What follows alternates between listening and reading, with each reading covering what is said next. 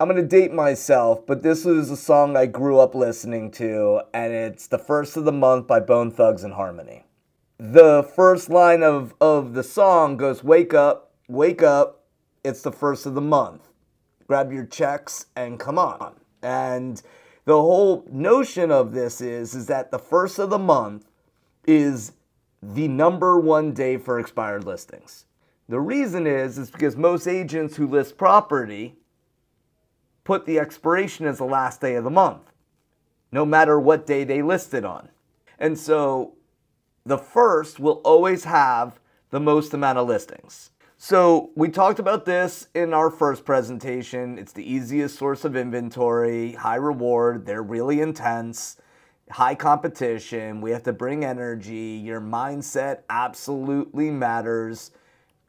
They will list right away, and we have to get in the mindset of the seller. We talked about the have-to sellers.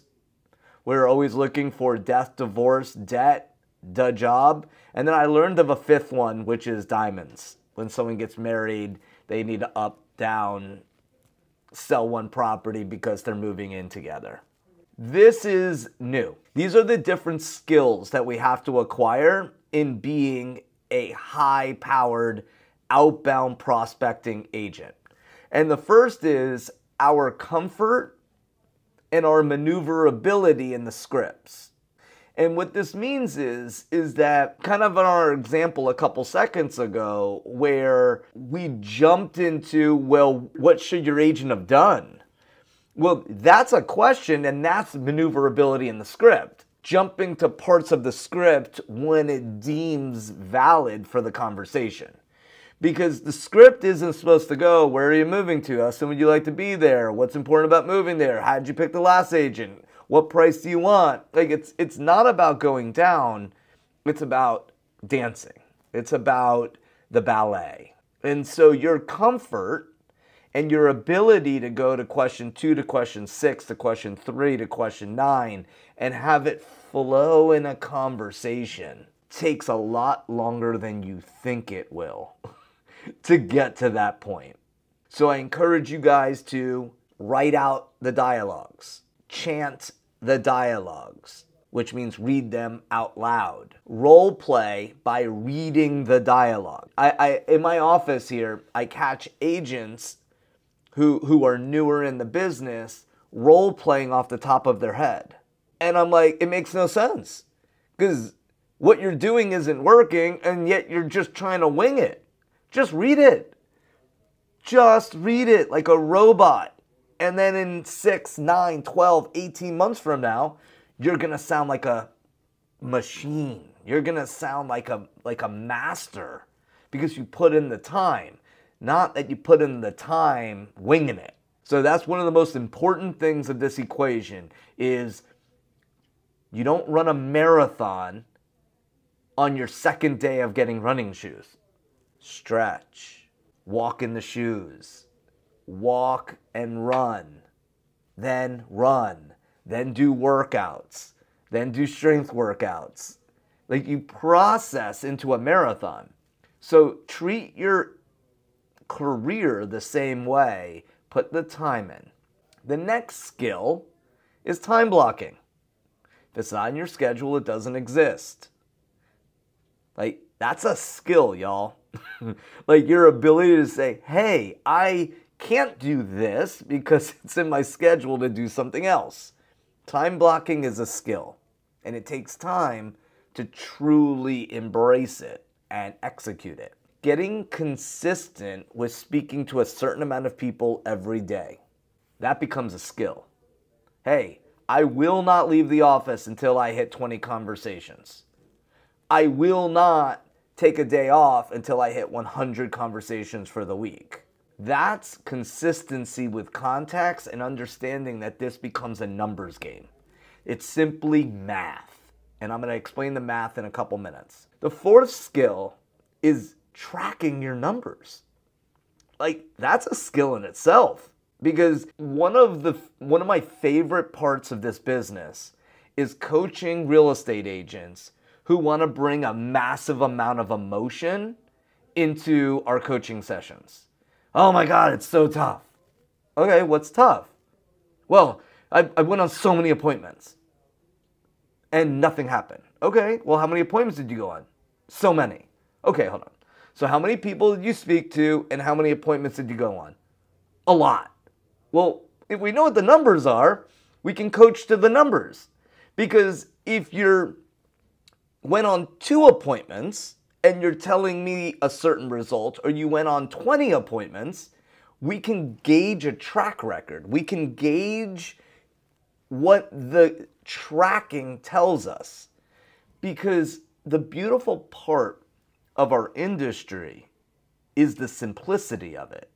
That realtors lie, numbers don't. And so if we say, okay, I worked 5 days this week, I spoke to 100 people, I went on 5 appointments, and I took 2 listings, awesome. The other part, I worked 5 days this week, I spoke to 20 people, I went on 1 appointment, and I got 0 listings. Okay, both tell a story, and both stories are relevant and valid. But if we just go, I worked a lot, or oh, this is so tough, or I don't know if I could do this. Well, when we track everything, we know specifically where we can help get more efficient. And I'm going to talk about that in a couple minutes. Your ability to set appointments, which is your ability to handle objections, is vital. That's a skill. Your ability to handle objections and set appointments is different than your ability to stay consistent with setting contacts. It's different than your ability to track your numbers. So I want you guys to see that everything kind of stacks. And they're all skills which take practice. It takes time. The next is, after you can set appointments, the next skill is your ability to qualify your appointments. It becomes a sixth sense. I can tell you that one of my greatest skill sets when I sold real estate was my ability to truly pre-qualify my appointments. And it was only because I got kicked out of so many houses based off of answering certain questions that I got a sixth sense of going, okay, when they say this, I got to go deeper. Or when they say that, I got to get clarity. Or, hey, that's a warning sign. Let me dig on that warning sign. And I'm going to go through what pre-qualify really means in a second. Your ability to take qualified listings is a skill. And that really wasn't important the last 8 years, but it's going to be really important going forward.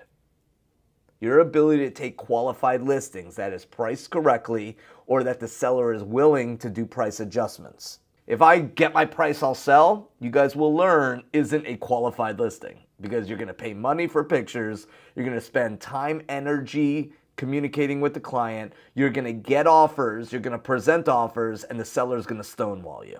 The next skill is your ability to get price adjustments. That skill wasn't necessary the last several years, but your ability to help a seller see the value of adjusting their price to meet the market's expectations, skill. Negotiations, win-win or no deal, that's a skill. Your ability to keep everyone together is a skill. Your ability to help everyone feel that they got a good deal is a skill, and it takes practice. And then the last is one that is the most painful skill to learn in our industry: bulletproofing. The reason it's the most painful is because you got to learn it through the school of hard knocks.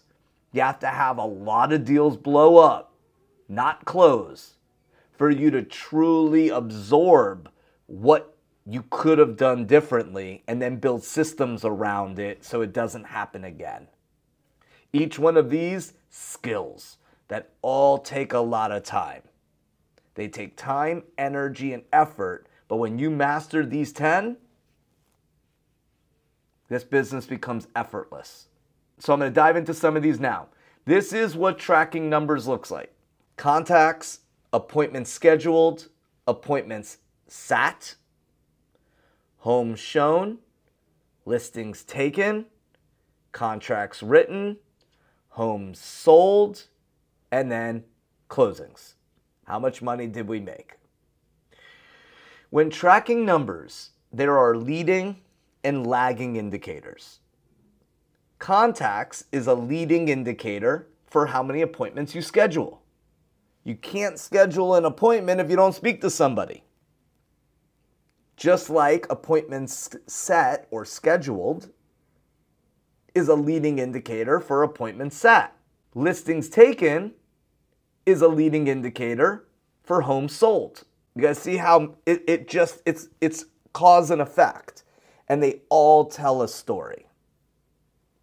All right, these aren't the only numbers to track, yet this is a nice overview of leading and lagging indicators and the power of tracking your numbers, no matter how painful they are. I'll give you guys a quick example on this. I had an agent on my team who was averaging 150 to 200 contacts a week. She was a machine with 0 appointments scheduled. And I'm talking for months. And so we would sit down every week going over numbers, and I'm like, look, you're doing the work. Just keep practicing your scripts. And after a couple months, the conversation became, it's not what you're saying, it's how you're saying it. Just give a crap about them. You're behaving like a machine. Just show a bit of empathy. And then she started setting appointments. And then she worked to the next part, which was getting people to agree to work with her. And now she sells 50 homes a year on my real estate team. 6 years later. And so what I want you to hear in this is that when you track numbers, it removes all of the emotion. I'm working so hard. I speak to so many people. I'll give you another example of why tracking numbers is so important. I had an agent on my real estate team in 2016. He was in the business 6 months, didn't smell a deal.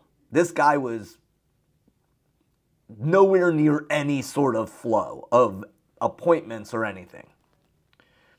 He was the most coachable individual I have ever met. And he would do everything we asked him to do, from the amount of conversations, to the amount of role play, to the amount of just ask for the order, handle objections, and he did it.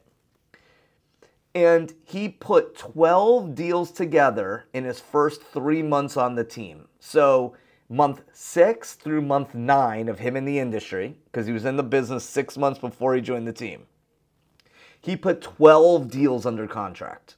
Homes sold was 12. Closed, 2. You want to talk about frustration? The dude put 12 deals under contract and only closed 2. He had 10 blow up.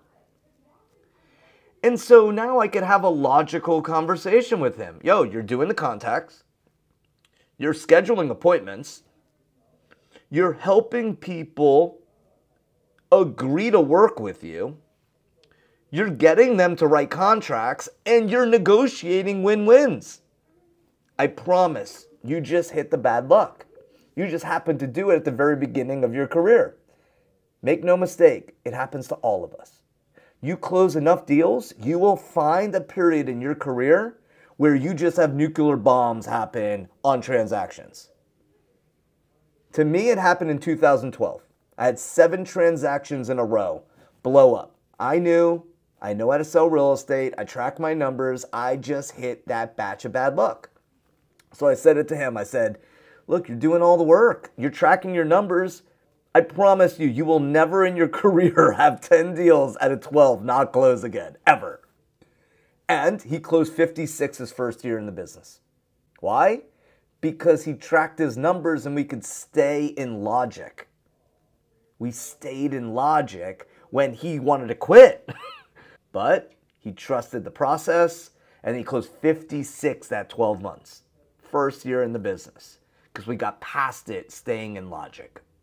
All right, that's the power of the skill of tracking numbers. The other part of tracking numbers is you get ratios. Like, how many contacts per closing? How many contacts for someone to sit on an appointment with you? How many doors did you open versus how much money did you make? Like, how powerful is this? Yo, every time I open up a door, I get paid $270. How fast can I go show more homes? And all we do is we take GCI and divide it by the amount of homes that you show. So this becomes the math of tracking numbers when it becomes fun. How about homes shown versus contract written? Especially during this NAR settlement. Hey, with our system, the average buyer writes a contract after 5 homes. Just think of how much stress you save following a system like ours. Food for thought. Another reason why we want to track numbers so that we could duplicate our business. Here is a business plan where if we hit 520 contacts in a year, at 60 contacts per appointment scheduled, that would be 92 appointments. If we convert at a 50% ratio, which means 50% of our people kick us out of the house, they don't even let us finish what we're going to say, we will take 46 listings. If 30% of our listings sell, which means we fail 70% of the time, we'll take we'll close 14 units at $500,000, at $5 million in volume, which would be gross commission income of $150,000. Now, what's the number one piece of this? The bottom. The conversations at a 60-to-1 ratio, and then 50, 30, boom. Average price point of $380. So again, this is the math of our industry. Removing all of the noise and just reducing this industry to just math. The prequal script. So this is from a long time ago, and I went to an event and I broke down the prequal. And so I'll spend a good 10 minutes on this because I think it's that important. So if what I say makes sense, and you feel comfortable and confident,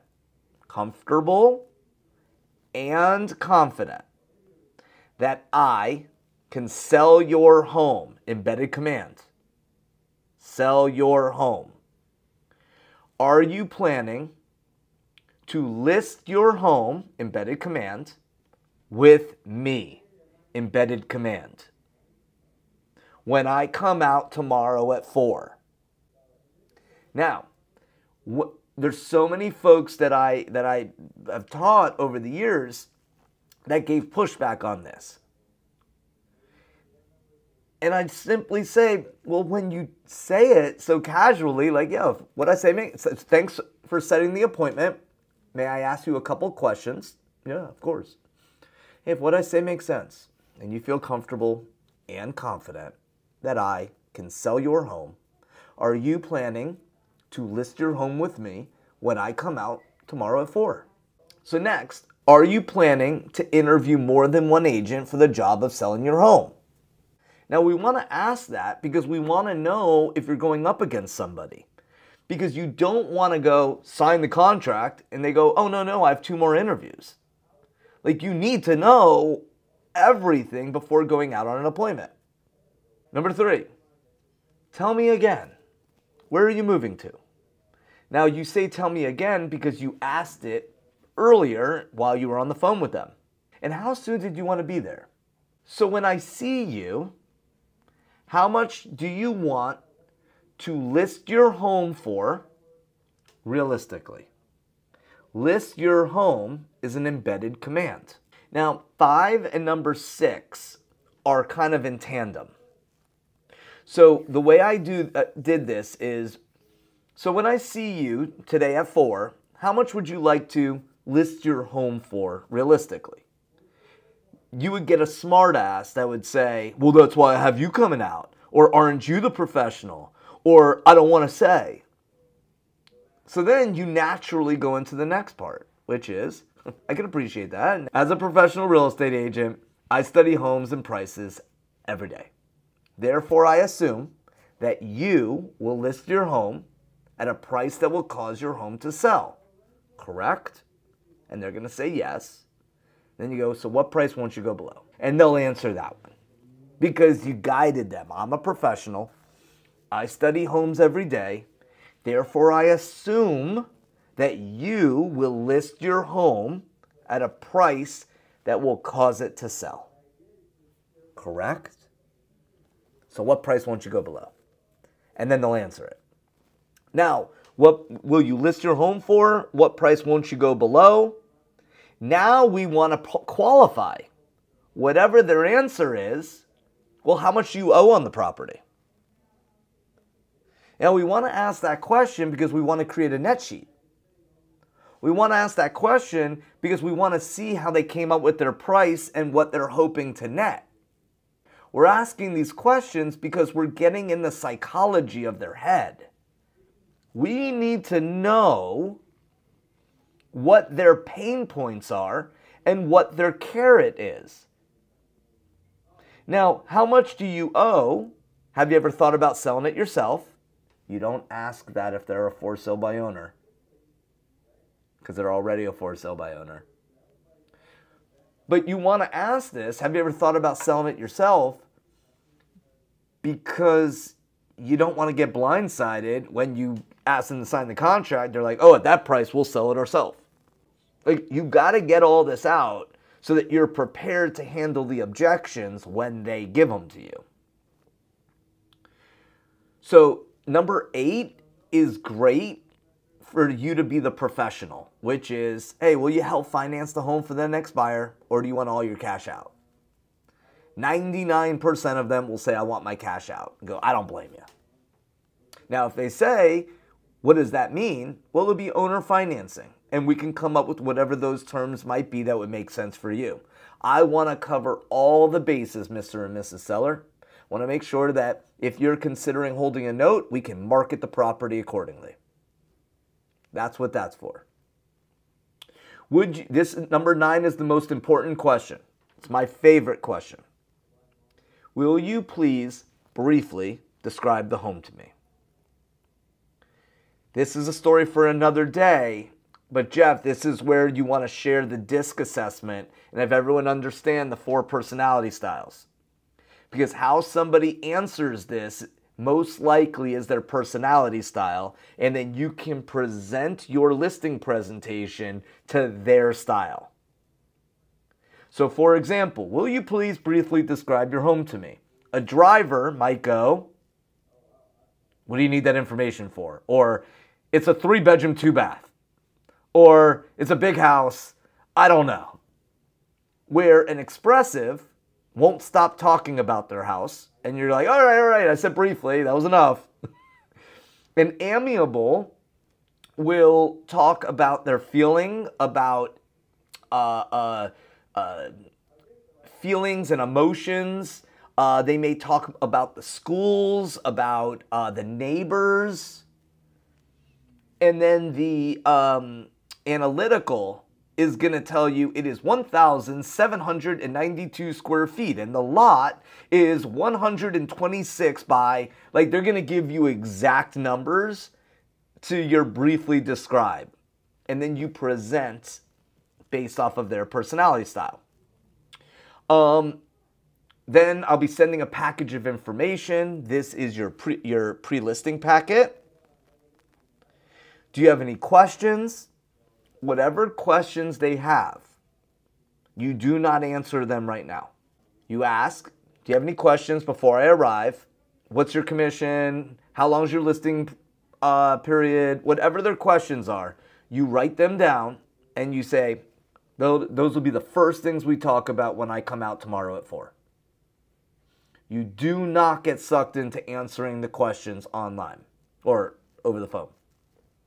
And then just so you know, our meeting could take anywhere between 5 and 25 minutes. Is that okay? And they're going to say, yes, I look forward to seeing you tomorrow at 4. So when I shared with you guys that number 6, your ability to pre-qualify appointments is a skill. Is this making more sense now? Yeah, yeah. And so when things happen in your listing presentation, you go back to your pre-qual and go, whoa, what did I miss? How did that come up? And how can I use my pre-qual more effectively to solidify closing appointments when you're out there and becoming a machine?